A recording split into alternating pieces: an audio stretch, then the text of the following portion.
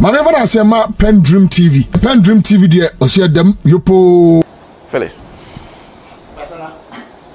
You know, when it rains in the MPP, it pours. So if the tone that has been set is anything to go by, then we should brace ourselves for an extremely acrimonious contest filled with recriminations and accusations and counter-accusations. And if God has not intervened, macabre, blood-curdling violence. Because they've been taught. I mean, over the years, they've become noted for bangling what should be straightforward contests, which has led to disunity and in many cases defeat for them. So this has the trappings of what we witnessed in 2007, when every Tom, Dick and Harry purported to want to contest for the flag bearership slot of the NPP, and in the end they were booted out of power. Again, I'm also not enthused by the impromptu history lessons that Dr. Anani and the supporters of Allan want to force on us. I'm beginning to question the relevance of that lesson. But you see, what we are going to do in 2024 is not an acquisition of knowledge in history or the origins and genesis of the Namkabuzi tradition. That's not what Ghanaians are interested in. The MPP's history is quite well known. Every senior high school student who has studied history should be able to tell you where the MPP stands in terms of its tradition and its history. So I'm not sure where that emerged from. This latest discussion on history has come from.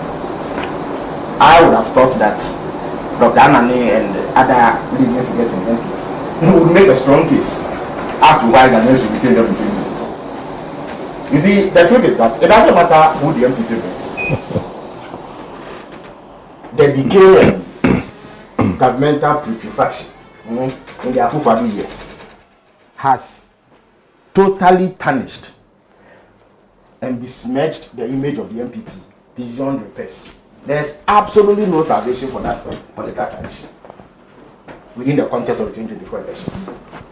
You know, when they have not had sufficient opportunity to govern, they used to live in a certain mythical structure.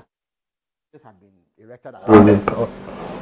They created an impression that they had so much to offer, except that they've not had the opportunity to offer whatever it is that they had. So up until us, to just above junk status, in fact junk status. Because of that,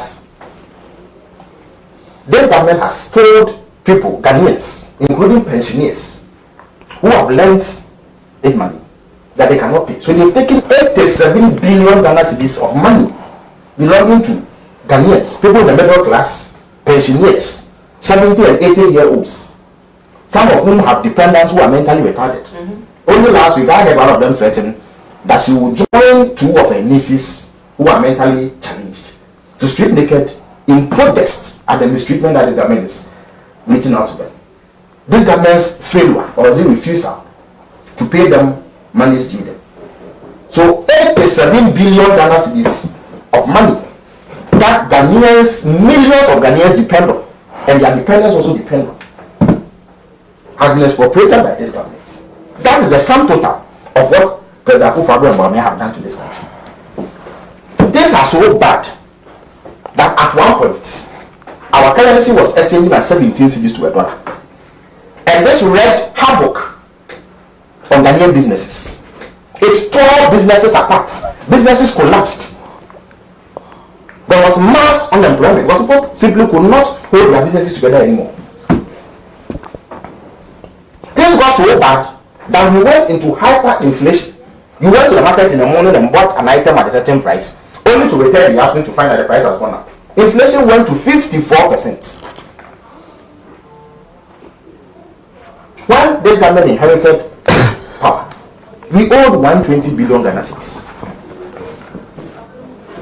By the first quarter of this year, it had ballooned to over 650 billion Ghana cedis. And the exchange rates movement alone had added over 140 billion Ghana cedis to our debt. at the rapid increases in the price of goods and services in this country. My brother was talking about untold hardships. What we have faced under this government is unprecedented hardship, never seen before in our country's history. A total destruction. They set out to demolish our economy and reduce it to rubble. That is what they have done to this country. Today, after their haughty, criticism against IMF programs, they are thumping their chest that they've entered an IMF program.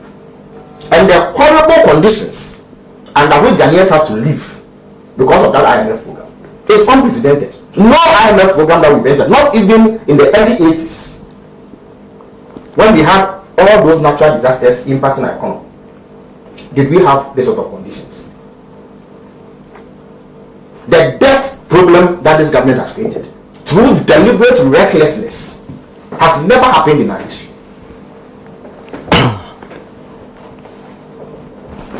On top of that, look at the corruption and sleaze, deliberate waste of public funds. This is a government that decides that at a time when they cannot afford to print textbooks for 4 consecutive years, they will spend $58 million digging the most useless hole in world history in the center of Accra in the name of building a cathedral. They actually spent money to import a stone from Israel to lay foundations to build a cathedral, a totally needless edifice in light of our circumstances as a country. This is a government that cannot afford to feed secondary school children. Only 2 days ago, I saw a video of some secondary school children protesting at the lack of food. And then I saw a picture of food that is supposed to be given to senior high school students. That I know, with the greatest respect to everybody listening, some dogs in some households today will reject. This is what they have done to this country. He was here talking about the size of cabinet, that Allan believes in a small government. Yes, he gleefully served in a government that had 125 ministers. He gleefully served in a government that had, he did not have the decency and principle to even voice concern about the size of cabinet. He defended it. Today he says that he believes in the small size. So when President Mama proposes to have 60 ministers, he says it is too large. Yet he gleefully served in a government that has 125 ministers. They have over 1,000 people working within the confines of the office of the president. As I speak to you. They have all manner of amorphous, totally useless agencies whose only purpose is to give succor to party faithful. That's all. So when you do this to a country, you systematically destroy a country like this. It doesn't matter who you bring as your flag bearer. You will be booted out of power, because you know what? The Akuffo administration and the most number administration were booted out of office for far less than this. Mr. Pratt is here. Some of the things that we demonstrated against President Akuffo over were nowhere near this disaster. And as Allan will say, you know, the Ghanaian electorates, they got a tortoise and plucked hair from its back. What do you think they will do to chicken? They got a tortoise. That has no hair. They were able to pluck feathers from the tortoise's back. You think they are going to blink, booting out this government? And so we have to waste time to discuss about 10 people who have shown interest in their flag bearer slots. And repeat it doesn't matter who they present as their flag bearer. The Akuffo Addo Bawumia administration has done sufficient damage to our country that will take decades to repair. For that reason, there is no way that the Ghanaian electorate will countenance them. When that same electorate has booted out governments for far less than this. You can check the state of the country in 2008, which caused the Akuffo administration to lose power, or even like the NPP to lose power in 2008, because it was on the record of President Akuffo. You can also check what the situation was in 2016 when this government won power, and just deduce for yourself what the electorate would do to this NPP government or this party come 2024. Somehow they thumb their chest overconfidently and say that they will win. Because they think that Jimensa Bosmanasari and the latest rabid MPP propagandists that they've put there as IT director can manipulate the electoral system for them. You see, Sana, when Ghanaians have voted for a government, there's nothing, there's no earthly force that will deny them that verdict. So the MPP must hear it and hear it. Look, again, Mr. Pratt is here, and it's important because in 2008, when then candidate Akuffo Addo helmed the MPP into that election, they tried similar maneuvers. You recall that there was a day after the election, that must have been 30th December 2008. Traders in Accra closed their shop at midday and fled the business district because the tensions then were palpable. Because when Akuffo Addo had lost the election, he was refusing to give up. He was engaged in all manner of shenanigans. Even then, they were still booted out of power. So that's not what they do. Look, they can roll out the entire Ghana army to trample upon human beings, like happened in the Tiananmen Square encounter. They will still be booted out of power. Because you see, the other Ghanaian is exceptionally reasonable. They give you the benefit of the doubt to govern. And when you govern in a manner that is satisfactory, they renew your mandate. That is the only thing that keeps a government or a party in power. Beyond that, you are wrong. So let them not think that because they have packed state institutions with MPP lackeys and have completely destroyed the independence of agencies and organizations that hitherto should be independent, they are going to get a walk in the park. It is not going to happen. Because the people of Ghana look forward to good governance. What they expect is that when they give you an economy, you manage it with prudence and common sense in a manner that is beneficial. But what has this government done? They have simply refused to do the things that are reasonable. In opposition, they were shouting from the rooftops about borrowing, claiming that we were borrowing recklessly.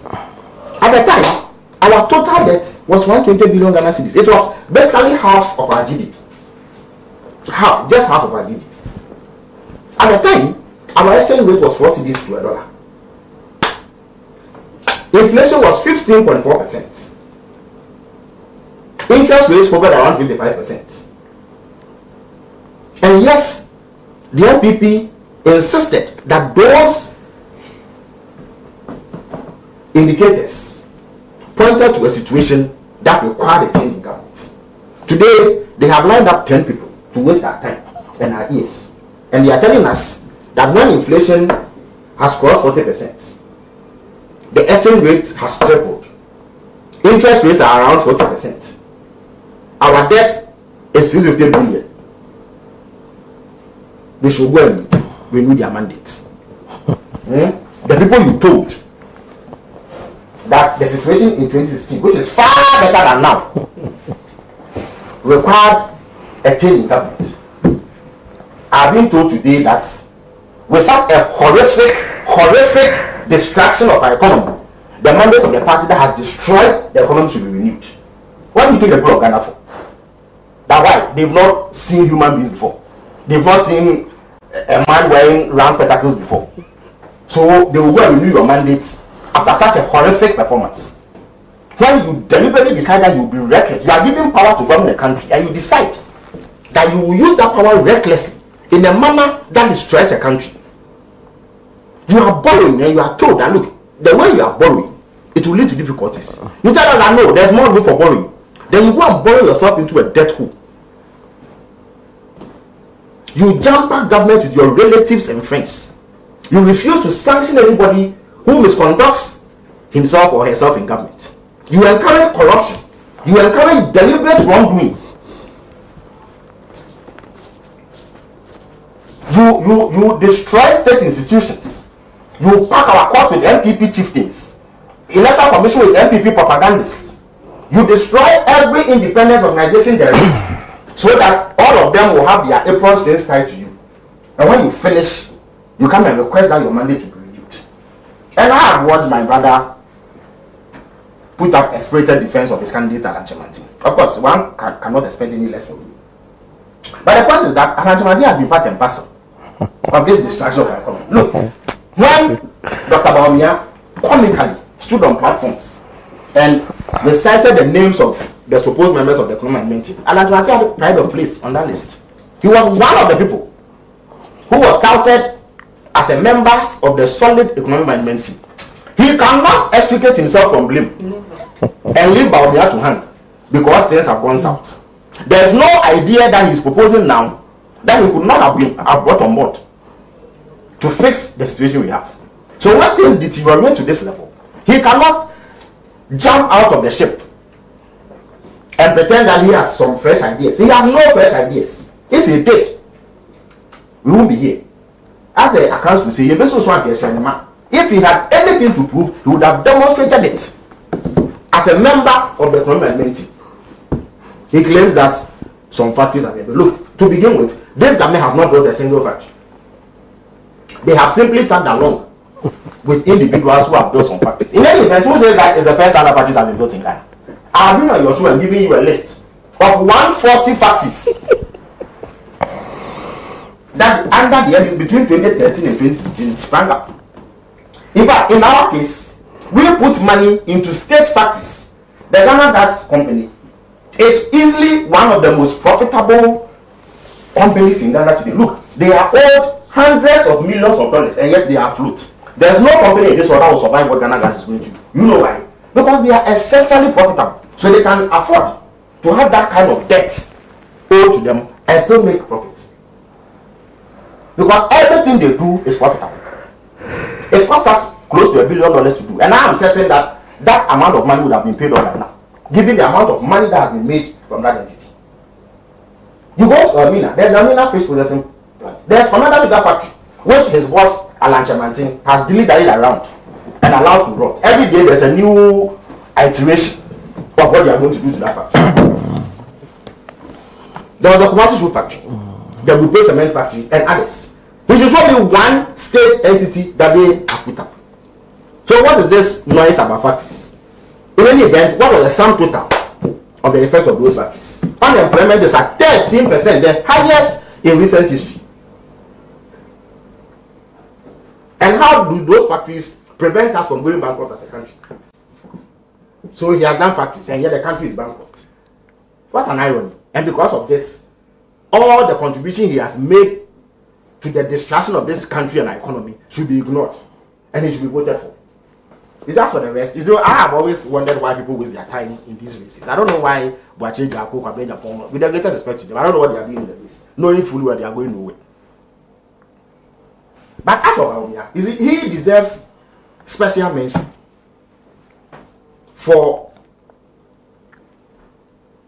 the comical approach that he gives in. You see, if we were a self-respecting country, he would not even make the attempt to put himself up for election. Somebody like that will run, who will run away from any effort to put himself up as a candidate.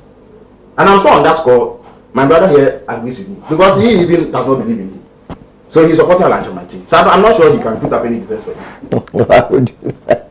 Why he's accusing his father of infidelity to the damn Kwakye tradition. So it shows with the extent to which he will go to ensure that he doesn't come anywhere near their flag races. But why? Why should we be insulted in that manner by the MPP?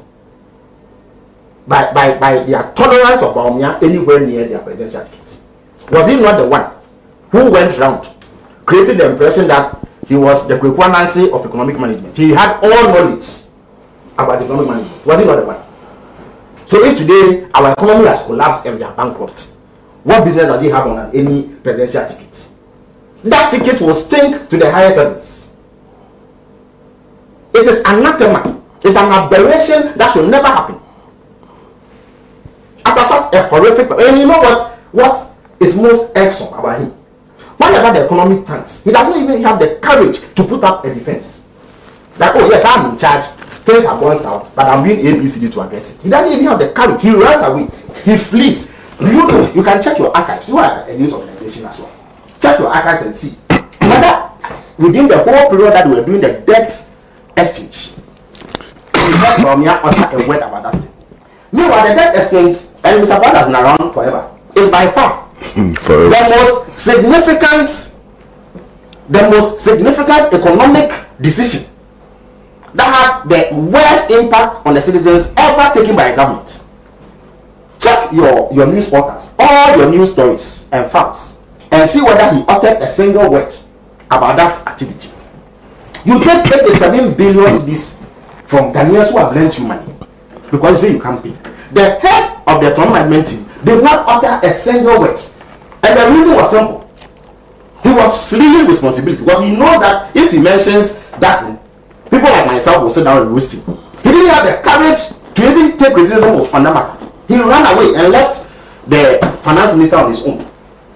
Meanwhile, anytime there is a sign of some insignificant improvement in the economy, you see him waxing lyrical, grinning from year to year, seeking to take credit. So he is a wimp when it comes to taking responsibility for the things that go wrong with the economy, and yet he wants to be president. As Allan will say again, he cannot carry twigs, but he claims he can carry timber. You put twigs on his head, he sinks to the ground. Yet he insists that you must add logs, timber, to his load. He has no respect for the people that he wants to lead. You lead an economy, and it goes into turmoil, a tailspin of unprecedented proportions. You completely run away. He finds the nearest rat hole to hide him. He can't even face up to you media men and answer questions on why we are where we are. He runs away completely, vanishes. And then when he sees that the coast is clear, he emerges from his rat hole to put in yet more comical interventions. The last time he was at Kumewu, dabbling in comedy again. You see, the reason why I say that he does not respect the people he wants to lead is that, you see, a man in his position should reflect sobriety. You know, he should reflect sobriety, especially in a period like this. When your own mismanagement has led to this situation, what you do is to level up with the people, take responsibility, at least lead the effort to inspire hope in the citizenry. He doesn't do that. And then when people are suffering, you've taken people's 87 billion. People are now, for the first time in our history, pensioners have to picket the finance ministry on a weekly basis to demand that money that is not that they are asking for freebies or they are even asking for their pensions to be paid. Money that they have lent to government. Pensioners have to do that. And within that period, a vice president is able to mount a platform and tell us that a guinea fowl flew to Burkina Faso. You see, that kind of conduct should be reserved for a crazed MPP serial caller. Okay, he can be forgiven. An MPP serial caller can be forgiven for that kind of talk because you don't expect much from him. Not the man whose mismanagement has led to this economic disaster. And the MPP wants to insult the intelligence of Ghanaians by presenting such a person on their ticket. I pray that you do. Because it will be a very interesting campaign. How a man who destroys an economy should be given an economy to manage will be very interesting. Today, they are working within the corridors of the IMF, begging any and everybody. Now, these days, it looks like anybody at all who goes to the president becomes the subject of begging to rescue our economy. If it is not the Chinese, it is the French, it is the Germans, any and everybody. About the only person President Akuffo Addo has not begged to help fix the economy is perhaps the Togolese ambassador. Because everybody who goes to him, he is begging for solutions to our economic problems.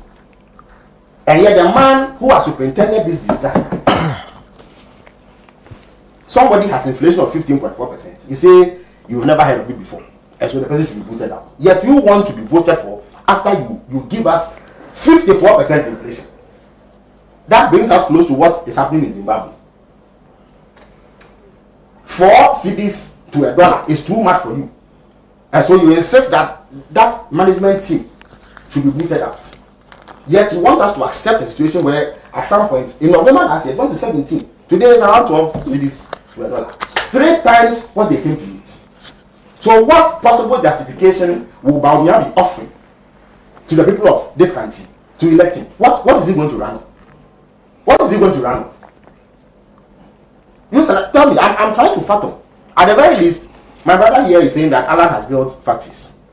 Even if we were to accept that, for purpose of argumentation, at least he has suffered from. What exactly is Bawumia? What platform is Bawumia running on? He should tell me. What is he going to tell us? That what today, if you go to the passport office, you can sit in your house and just, what do you call it? order passport forms. So because I should vote for him. Look, I can sit in my house and order Wachi. It's been going on. There's a beans joint somewhere around Allan. You can sit in your house and order beans. Their own platform. They've done it themselves. They will bring you to your house to your address. It is a joke that after all the problems we have, the Vice President wants us to shift into some discussion about digitalization. And the only reason why he will do that for somebody who was so talkative in 2016 about the economy is that he has failed. Even the attempt to run away from the economy and talk about something else is an admission of failure. And as far as I know, failures are not promoted. So now when you fail in class, you repeat. You are not promoted. So, in summary, there's not one person that the MPP can bring that will salvage their fortunes.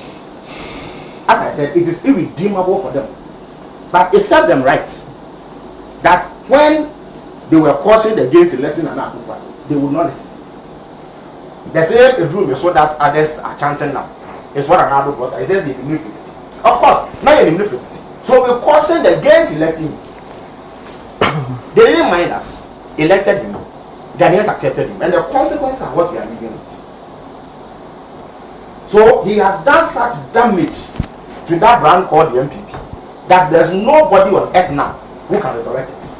And surely the people that they are bringing cannot possibly have the capacity to resurrect the tattered image of the MPP at this moment. If you put the economy aside, look at their governance track record. Look at the corruption. Only last week, a fight emerged between the energy minister and the board chairman of the GMPC. They are accusing themselves of corruption.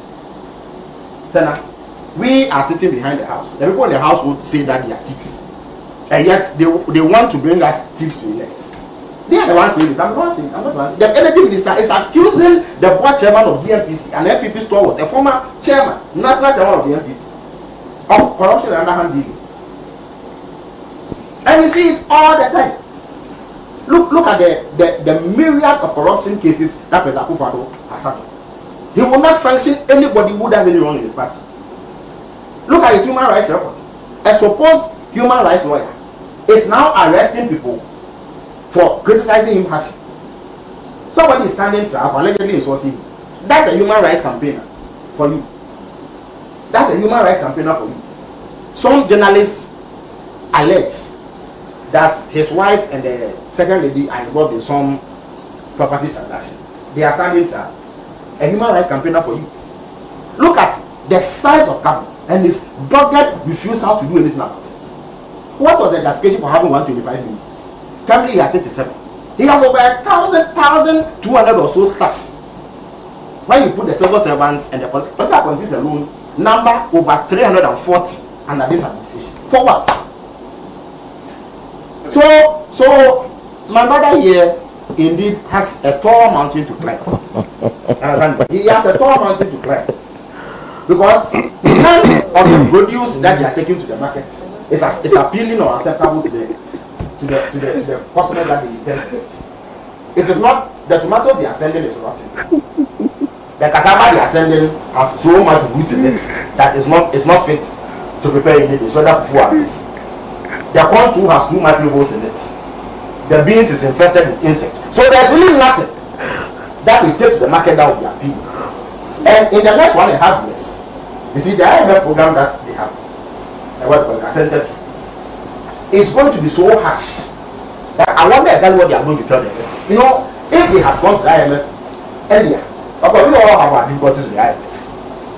But at the very least, as far back as 2021, first quarter, it was clear that they needed to go.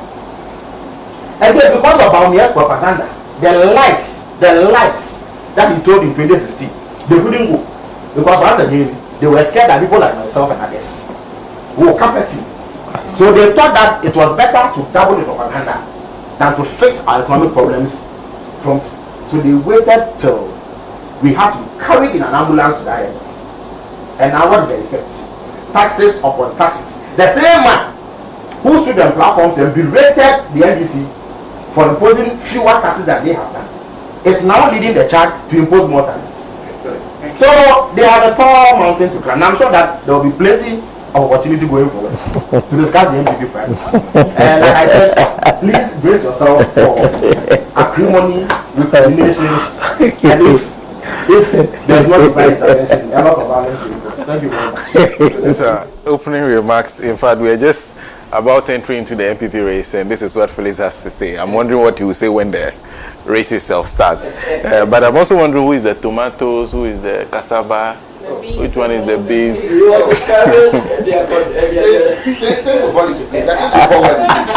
How do you pick?